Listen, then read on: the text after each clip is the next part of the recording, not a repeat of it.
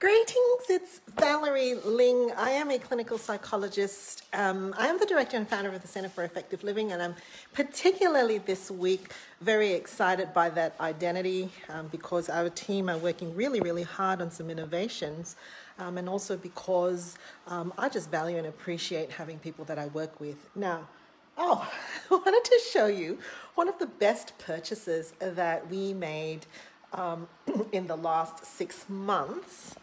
I'm just going to flip my camera. He's hiding. He doesn't want to come out. While I'm waiting, oh, here he is. That's my laundry that needs to be sorted.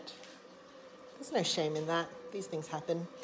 And there's Teddy, but this is Dbot.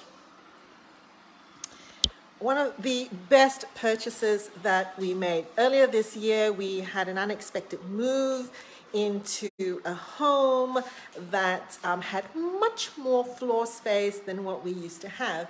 And my particular psychological checkpoint, like one of the things, I don't like surfaces that are cluttered and disorganized. Tabletops, bench tops, and floors. I can handle that what you just saw in the laundry was a mess, but not the floors. And this vacuum cleaner, Dbot, is a robot. So I'm also a bit of a tech geek. It has sensors. He was really cheap, really cheap. And we had, as a family, talked about it because we do chores together. And, you know, one of the things was like, you know, do we get this thing? Will it actually really work? And having done some research, I thought I would beta test this, right? Let's just try it out. Let's just see what happens if we get a fairly low cost one. I went into the store, negotiated for a fee that we were comfortable with, and then got Dbot. Look, this is Dbot again. Let me show you Dbot. That's my emoji slippers there. Right. Dbot has been the best purchase. He's got a web app, and we program him to go every other day. Now, here's the thing, right? We would never vacuum the house every other day, but because of Dbot, we are vacuuming every other day.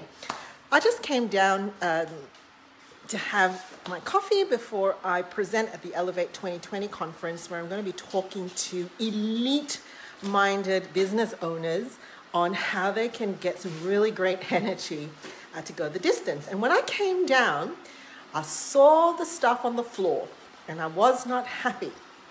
Now, I could have made a choice there. There's not that much things on the floor, but that was enough for me to be consumed in my head by a dirty floor. I'm working from home and it's a distraction. I could have picked up the handheld. So here you go. You can see that I really do like my floors clean because we've got the handheld there. I could have done that myself.